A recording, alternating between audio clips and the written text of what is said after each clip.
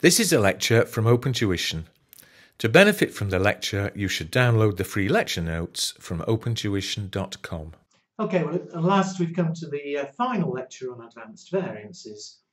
We've done planning and operational and mix and yield, and those two are terribly important. They keep being asked, not in the same exam, but over and over again.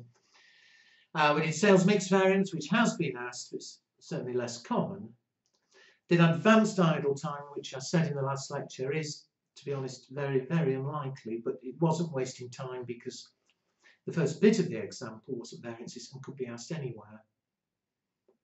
The last one is activity-based costing variances.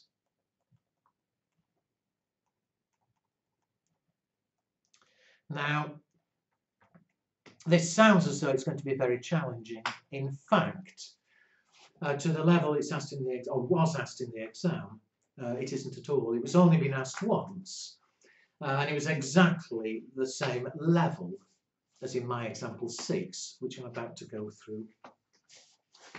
And in example 6, have a quick look with me. Actually, no, before we look at example 6, I actually wondered whether to bother lecturing this because I honestly think the reason the examiner did put it in once, as I say, quite a long time ago, I really think it was to check that you really understood what variances were, what we were doing, as opposed to just learning rules. Because if you understand why we do what we do, everything we've done previously, then you don't really need extra rules for example 6. It's actually very, very easy. And it may take you a few minutes, to decide what's going on. But once you do, it's the normal situation. There's nothing really strange at all. Anyway, now we will look at the question. The following information is available for a period. The production, 48,000 in the budget, 50,400 actual. And the cost we're given is the overhead cost of dispatching. Now, if you remember in activity-based costing, which was what? I think it was the very first chapter. In activity-based costing, we take each type of overhead, dispatching, materials handling, and so on, and instead of charging it per hour or per kilo or something, we decide what causes the overhead. In the case of dispatching, it's dispatches. And so we work on a cost per dispatch instead of a cost per kilo or a cost per hour. And so let me write straight down. The standard cost per dispatch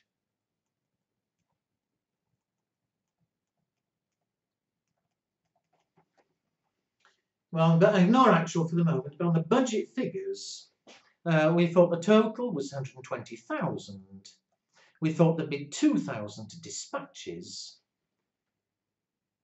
And so what does it come to? $60 per dispatch. Now, there's only one overhead there. In real life, obviously, what we're going to do here, we'd be doing for each type of overhead. In the exam, when it was asked, there was only the one. So what, you can do it twice if there were two. But so instead of standard cost per hour, standard cost per kilo, the normal ones, here is standard cost per dispatch. Anyway, we've got the budget there. We told what actually happens. Actual production 50,400. There were actually 2,200 dispatches. I'm not surprised there are more because there are more units. And we told what the total overhead cost is. And so let's look at variances. And first of all, let's look at the total variance. When we've got the total, then we'll analyse it. And so what's the total variance? We'll do it in exactly the normal way. We'll take the actual total cost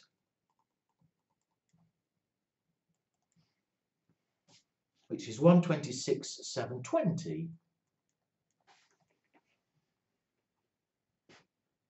And we'll compare it with the standard cost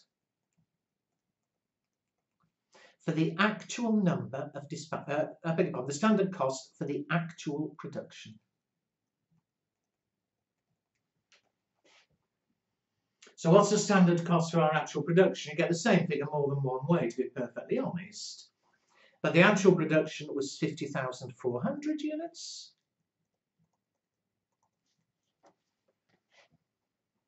The standard cost per unit, well, dispatching was 120,000 in total for 48,000 units.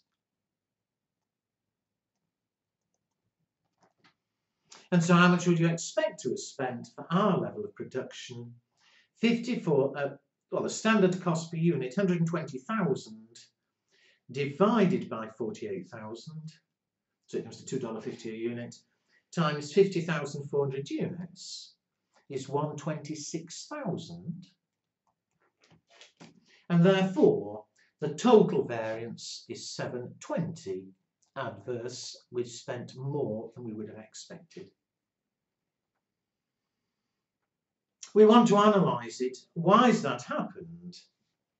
Well, it could be that we're paying too much or too less for dispatch. It should be $60 per dispatch. Or, of course, it could be because we've had more or less dispatches than we should have done. So let's first of all look at the expenditure variance.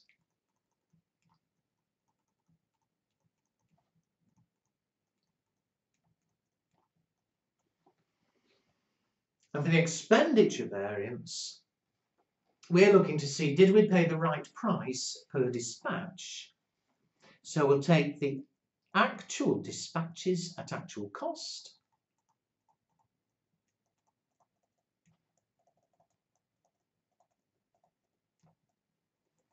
The actual dispatches, there were 2,200. But how much did it cost? The actual cost 126,720. How much should it have cost if we'd paid the right price per dispatch? So actual dispatches at standard cost. Well, again, there were 2,200 dispatches, and I worked out a few minutes ago, if it went according to plan, each dispatch will have cost $60. And so we would have expected to spend 132,000. And therefore the variance is 5,280. Favourable. We spent less than we would have expected. The cost per dispatches obviously ended up at less than 60, so we've saved 5,280. All right, so that's one reason for our total variance. The other reason, of course, is we may have had too few or too many dispatches. We call that the efficiency variance.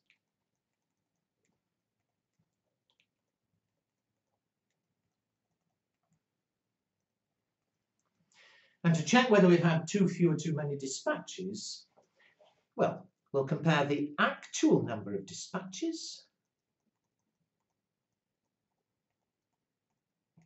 2,200.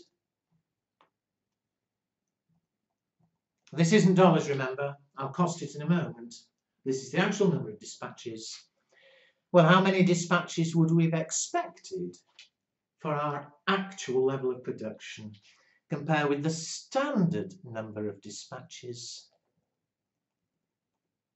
for the actual production.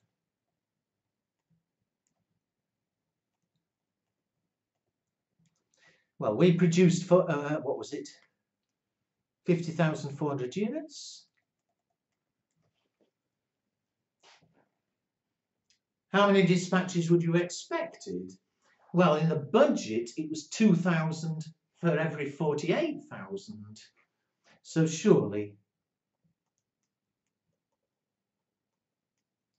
I'm not going to divide that, it comes to a nice figure, but it would have been what? 0.41666666 or something. units per dispatches per unit. And so for 50,400 units, you'd have expected 2,100 dispatches. So although we expect more dispatches, here we had too many more. We had 100 more dispatches than we should have done. And how much is that costing us? Well, at standard cost per dispatch, we worked out earlier was 60. 100 extra dispatches is 6,000. We've had too many dispatches, it's overcosting us, it's adverse. And does it check? Excuse me. 6,000 adverse, 5,280 favourable. The two together, the net figure here is going to be the difference of 720 adverse, which I think is what we got earlier. Yes, it is. It does check. We have analysed it. And so there we are. I mean, it's just the same as labour, except it's per dispatch instead of per hour. Oh, it's the same as materials. All right, then it's expenditure and usage. But instead of per kilo, it's per dispatch. So it's not really anything new. As I said before, if you understand what's happening with variances, then there's not really much excuse for not being able to cope with it. Anyway, at last, that's it for the variances. A little bit of reading you can do yourself at the end of the last page. Otherwise, as always, have a go at the online test.